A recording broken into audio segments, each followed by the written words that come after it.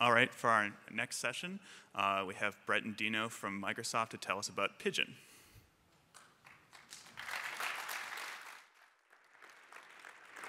I'll wait till I start.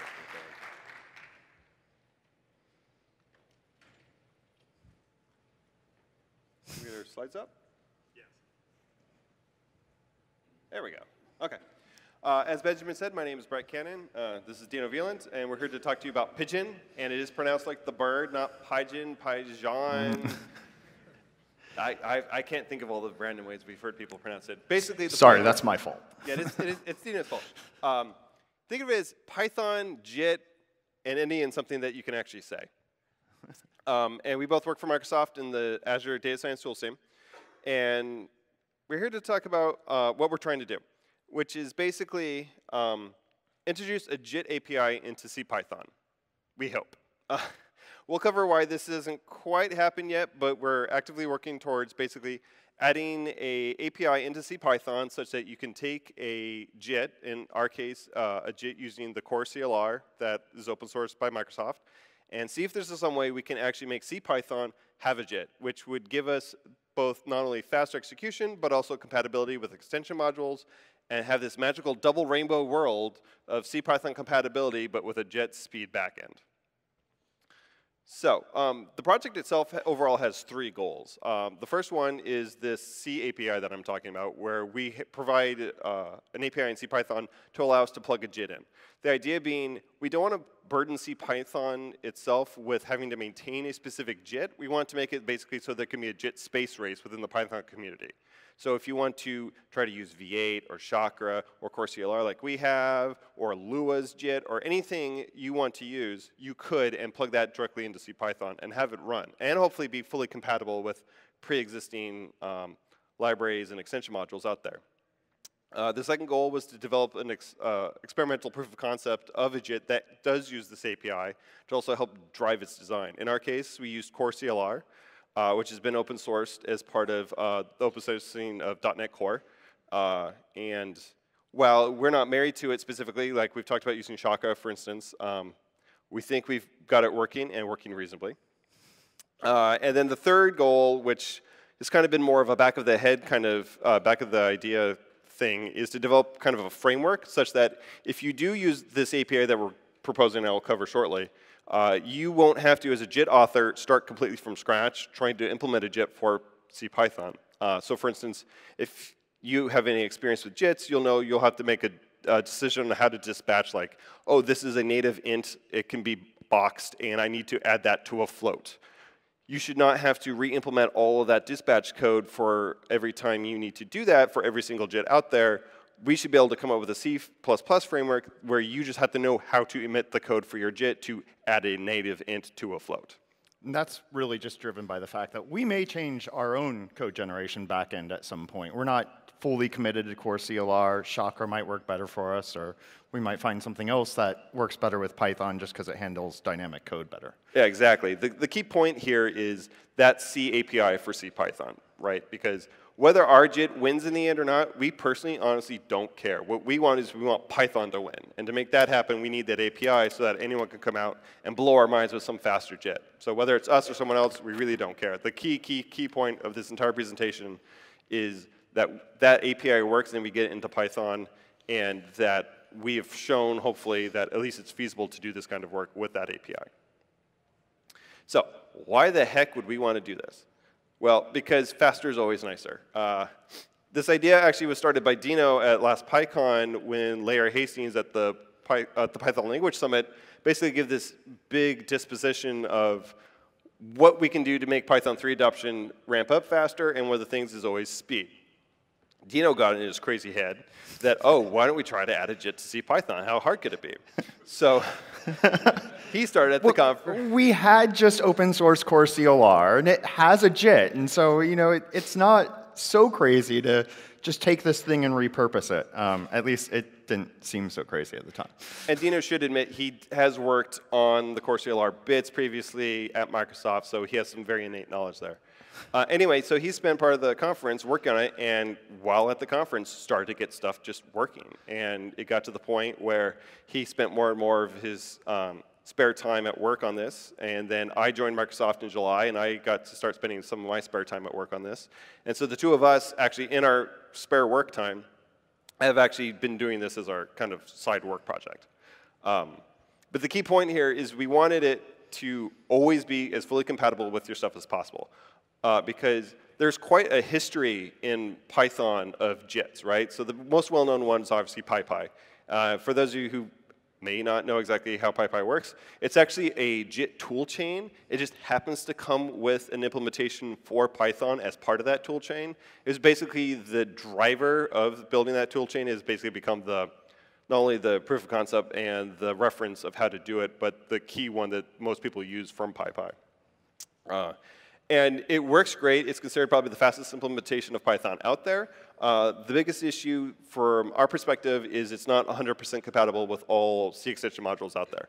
Now, they are definitely improving a much better with their compatibility. Nathaniel Smith from NumPy, for instance, showed, I believe, they had 97% compatibility with the NumPy test suite recently. And they were rapidly iterating and fixing issues as well. Yeah, if you know the PyPy team, they're constantly working and improving, and they work ridiculously fast. So they're definitely catching up, but they're not there quite yet. There's also Pyjion that's coming out of Dropbox. They've just hit 0.5, I believe, this week, or last week, now that it's Monday. And they are targeting Python 2.7, and they have their own JIT framework where they have a baseline JIT where they go from basically a control flow graph to their own basic JIT, and then if anything gets too hot, we'll go all the way down to LLVM. They also have not quite hit full extension module support because they are more of a, not completely from scratch, they're borrowing a lot from CPython to keep compatibility, but they are more from scratch than we are, so they do have some compatibility hiccups, which is, for instance, why their latest version has added back in reference counting to try to keep the compatibility.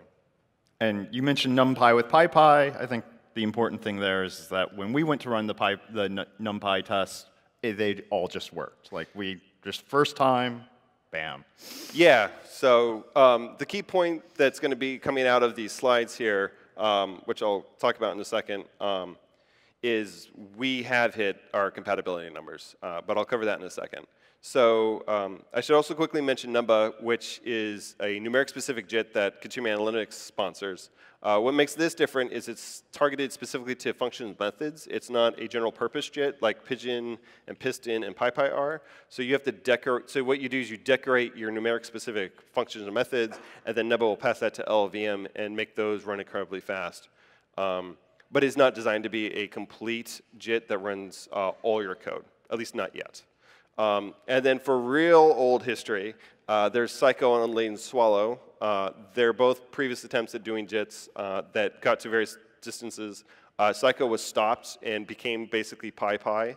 Unladen Swallow was sponsored by Google back in 2008, I believe, but they ran into actual fundamental bugs in LLVM and had to spend most of their time actually fixing issues in their JIT at the time because it was so new. And unfortunately, they stopped being funded before they got anywhere past fixing the bugs. But the key thing for us is we have made our compatibility 100%. Nathaniel Smith actually ran benchmarks for, not benchmarks, the test suite for NumPy, and showed the numbers at the Python Language Summit. We were the only ones that were 100%, and we were also the only JIT that supports Python 3.5. So we're very happy about that one. And we don't support 2.7 at all. It's all 3.x. That's just our entire focus. So currently, I guess we're the only real game in town if you want to run Python 3.5 with some form of a JIT. So how do we do this? So from a high-level overview, basically we do a JIT at the object level. I know, for instance, PyPy does a tracing JIT, but the way we've structured our stuff at a lower level, which I'll explain in the next slide, we do it at the code object level.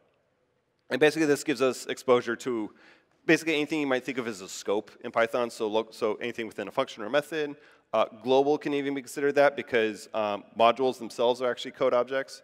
So you can think of our ability to do analysis and viewing of things at that kind of level. We use MSIL, which is Core CLR's intermediate language representation, as what we compile to. So basically, we will take a code object, take all the Python bytecode. We run a basically an abstract interpreter over that bytecode, and we do some things such as follow types through, figure out where things do leave and come back into the code, how long something stays like a native int before we lose track of it and have to box it, those kinds of basic analyses that you need to do to be able to do some optimizations at the JIT level. And then basically we use that, we pass it on to core CLR, and it does its magic compilation into its representation, and you get yourself a JIT in Python. Basically, we're just using core CLR as an assembler, so if anyone's confused and thinking, like, are we bringing .NET into Python? No, it's literally just their JIT component, and we've extracted that out, and we just reuse that piece in a standalone fashion. Yeah, don't think of us as like a new Iron Python. We're not going to magically give you compatibility with .NET or anything. Basically ignore the word .NET for this presentation. It doesn't exist to us. We're just using core technologies that happen to underlie it. So as I said, one of the key things is we're trying to use CPython C API itself to maintain compatibility by tweaking CPython itself so that we literally are just plugging into part of the system. That way, any APIs you happen to use will just flow right through, and it becomes hidden, right? So you don't have to write your extensions to be knowledgeable of Pyjion and what it does at all. It just all magically happens under the hood, and it's just part of the execution environment for Python itself. So how do we do this? Well, originally when we proposed this talk, it was much more complicated, and thanks to some discussions we had with the Nubba team, and specifically Antoine Patru, who's also a core developer on Python, we basically came to a much, much, much simpler API that basically proposes giving Python a frame evaluation API. So if you think about what you need to do with code objects, is in Python there's a function at the C level called PyEval and basically what that function does is it takes a frame and a flag to say whether or not an exception, how to handle a thrown exception, and pass it in, and then what that function returns is what that frame executed to. So all we do here is on the PyInterpreter state struct, we add a field that takes a function pointer that has the exact same call parameters as PyEval and just make it pluggable. So if you, for instance, import Pyjion as an extension module if you want, it can then just set that function pointer to the function that it wants to use to do its execution and work, and magically you now have a JIT in CPython. That's it. That's literally the really key hook here. We just basically made it so that in CPython you can control how frame evaluation happens. It's really simple. It's a single function tweak, and magically it opens these doors to this kind of thing. Also, though, it should be mentioned that because it happens at frame evaluation, it opens the door to better debugging, right? Because, for instance, now you could potentially write debuggers at the C level that only have to worry about debugging only certain code objects. So now you could potentially get very performant debugging in Python by doing this at the C level instead of what you have to use with sys.settrace at the moment. One other tweak we did do for performance, though, is we added what we call co_extra as a field on code objects. You can kind of think of it as a scratch space. It basically is where we stick all of our specific JIT-specific details, but it can be used by anyone for anything, and it's conveniently we made it an actual Python object, so it takes it participates in actual garbage collection. So for instance, when that code object gets cleaned up, it will actually be properly deallocated and cleaned up and follow everything, and that way there's no magical management of that actual object. And with that, I will let Dino start to talk about more of the technical details of how all this plugs through. All right. So what we're looking at here is actually what we put into that extra space on the code object. So we have a normal object that is exposed to Python, and it has these several fields. The first thing that we do is we track how often a function has been invoked, because we don't just go off and JIT all of your code all of the time. That's going to be a lot of overhead that you really don't want to have happening. So once a function becomes hot, we'll actually start JITting it. Some code we can't compile currently, mainly that is generator functions, and so if there's any reason why we failed to JIT a function, we'll keep track of that and not continuously try to re-JIT it, even if you're executing it over and over and over again. And then one of the things that we do before we JIT your code is we actually stick in a trampoline function where we're going to track the types that are coming into that function. And then we'll use the types that you call it with and generate more optimized code. So if you have a function that is doing simple integer arithmetic, we can actually generate code that is going to use tag pointers under the hood, and we won't end up boxing any of those integers until we finally return from the function. And so we can get really fast math that way. So trampoline function goes in first. We record all of the types, and that trampoline function can be shared across all of the different functions that are running. And then we'll replace that evaluation function with the optimized code once we finally generate it. The evaluation state is just an extra place to squirrel away more data. And in our case, that is the tracing information that we're recording. And then we want to put some limits on how many functions we actually go off and specialize for. So if you have a hugely polymorphic function, we don't want to kind of generate optimized versions for every single version of it. So we'll have a limit on that, which is the specialization threshold. A lot of the fun here, has been the challenge of actually converting the Python bytecode into something that the CLR can understand. And Guido means, Dino means fun. When I started this, I was like, okay, this will be pretty simple because both CPython and .NET have a stack-based VM, and so doing the conversion from Python's bytecode into CLR bytecode should actually be relatively simple and straightforward. That turned out to be a little bit more difficult than I expected.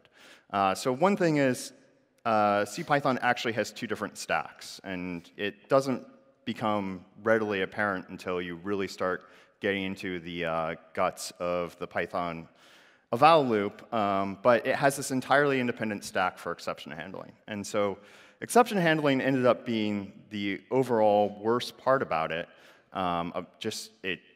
It was painful every single time I had to deal with it. But this separate stack, .NET has its own form of exception handling where you declare ranges.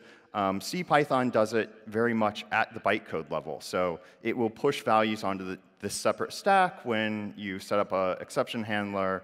It'll push values onto it when you take exceptions and so on. And so translating that into .NET means that we actually have some dependencies on how we expect the Python compiler to produce its bytecode. And we don't use .NET exception handling at all. And then the other weird thing is that CPython has these very complicated instructions that vary based upon how your program is actually executing.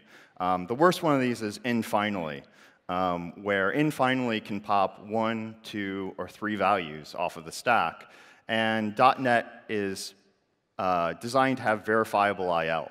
And it really wants a constant number of things on the stack at every single opcode that you're dispatching to. So this instruction means that we have to do enough analysis of the bytecode to kind of understand, is this an infinally that's there for a try finally? Is this an infinally that's there for a try except?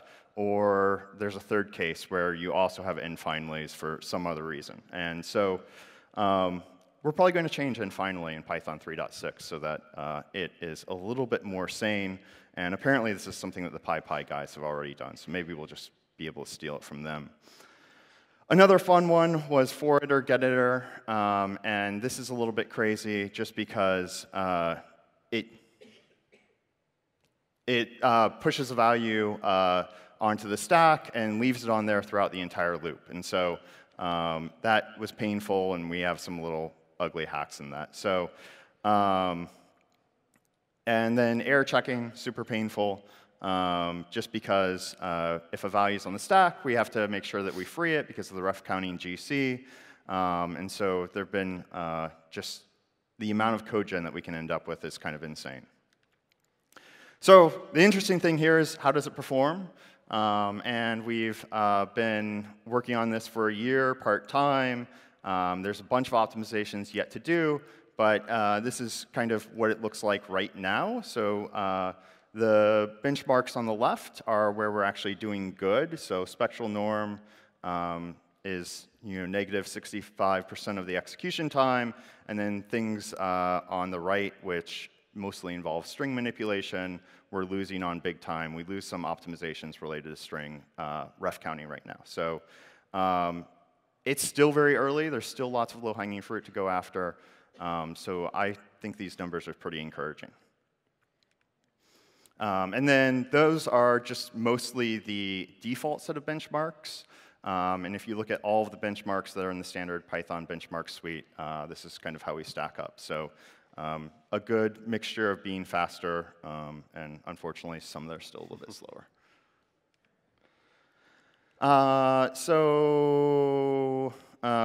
There's a lot more to do. I think kind of the next big thing to do will actually be function inlining, which should open up a bunch of optimizations where we can do a bunch of things that are cross-function calls.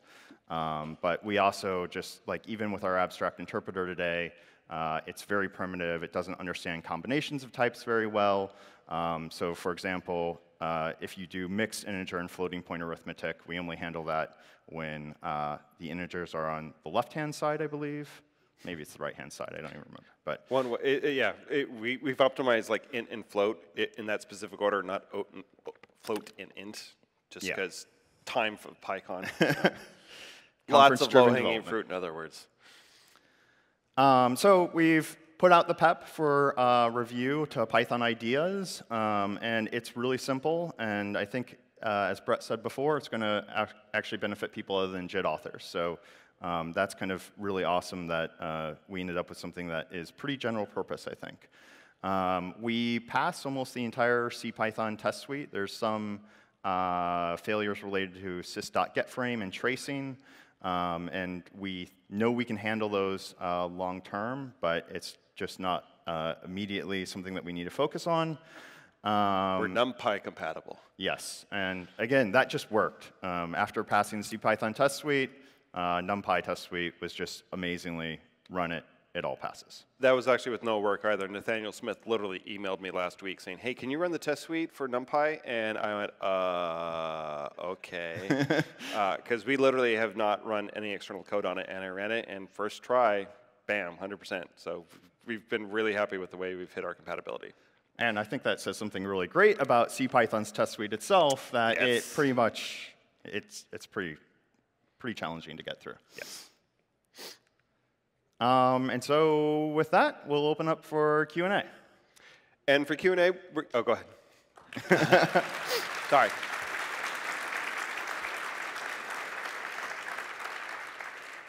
So for Q&A, we're going to take a play from Guido. We're going to try to alternate woman, man. So if a woman would like to have the first question, she's welcome to. If not, we're open to any questions you have. And if no one wants to go first, it's OK. Benjamin can go first, actually. I'll start. Well, code objects are supposed to be immutable. So what exactly are you stuffing in this co-extra, and what are you doing to it? So go ahead. So I think that's the most controversial part of our proposal. So it is literally data that if it disappears, it's going to be OK. I think the big thing that people do with code objects is that they attempt to serialize them and recreate them. And if you recreate a code object and you throw away our JIT info, then we'll be happy and not care. We don't let you mutate the code object from Python code. So it is just getting mutated from C++ code. And we could actually probably get rid of that. And we just probably really need to do the performance check on it and see if it impacts the performance at all. I suspect it won't. And even if it impacts it now, long term, as we start inlining methods and spending more and more time inside of JITted code, that one hash table lookup that we have to do to figure out what is the JITted data for this code object, I think will be so minimal that it won't matter. So maybe we'll end up dropping that, but everyone asks that. Yes. Regarding CFFI, it has multiple backends for different interpreters so that it can go much faster on, for example, PyPy by interacting with the JIT directly. Do you guys have plans to augment CFFI with Pyjion support? Actually, because of the way our compatibility works, it's unnecessary. because the C API for CPython just works directly through our stuff, so they don't need it. You just compile for CPython and we'll just work. So there's actually no need. And it's nothing that we've thought about. I mean, there could be some possibility of making a faster CFFI that integrates in better with external C calls, maybe. Potentially, but, yeah. And in particularly, when we start looking at deeper integration with NumPy or things like that, where we actually want to call C functions quicker, maybe that'll be something that we'll have to consider. But we're still a long ways off from that. Yeah. The key point is it's unnecessary. It just could be a nice to have, potentially long term. Any other questions? OK, well, thanks a lot, everybody. Thanks.